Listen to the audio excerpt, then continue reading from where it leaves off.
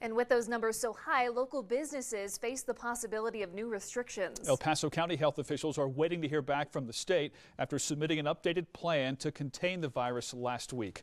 KRDO News Channel 13's Julia Donovan is live in the newsroom. With that, Julia. Lauren, Bart, the state health department will decide whether this mitigation plan is a realistic way to lower the number of new COVID-19 cases. If not, then we'll see those new restrictions.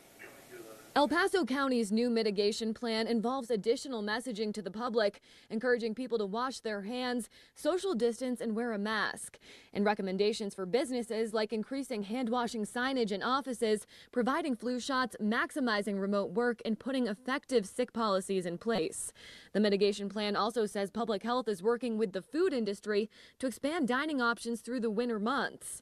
If the state decides this isn't enough to reverse the current upward trend in cases, then El Paso County will go from safer at home level 1 to level 3, where we'll see gathering limits including indoor events capped at 25 people and restaurants reduced to 25% capacity or 50 people. If COVID-19 cases keep rising at the current rate, we'll exceed an incidence rate of 350 in an additional 2 weeks, and the state will have to consider sending us back to a stay-at-home order. However, a spokesperson for El Paso County Public Health told KRDO Monday they think it's a bit preemptive to talk about the possibility of a stay-at-home order since they're hoping this mitigation plan works. Right now, it's unclear when the state health department will get back to the county with their decision on the county's plan.